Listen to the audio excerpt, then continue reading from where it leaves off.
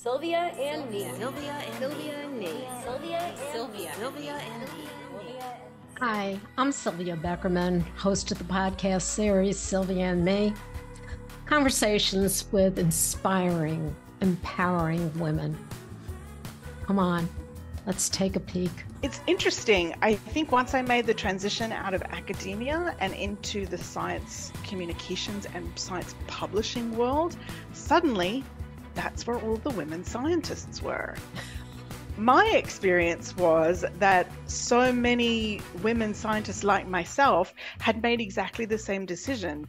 Hi, I'm Fern Bernstein, the author and podcast host of Mahjong Mondays and Staunch, the Edie's of Grey Gardens. Hi, I'm Joan Del Fattore. I am a very happily single woman, always single woman for quite some time. I'm 77, and this is Sylvia and Me. You don't need to have it all to have everything.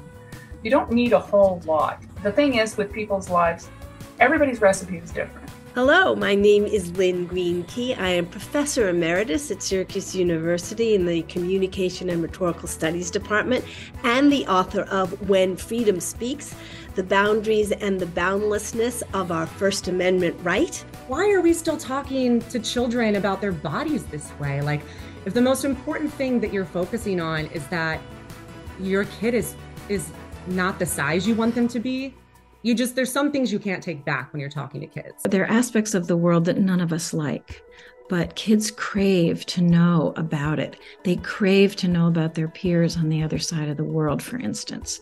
A lot of the kids who read sold so many classrooms, then did some kind of a fundraising project and took action on behalf of kids who had been trafficked. I'm her only daughter, and she thought, Alka is my rebellion. I get to make her into the person that I wish I could have become. Hi, my name is Laura Kaplan. I'm the author of The Story of Jane, the legendary underground feminist abortion service.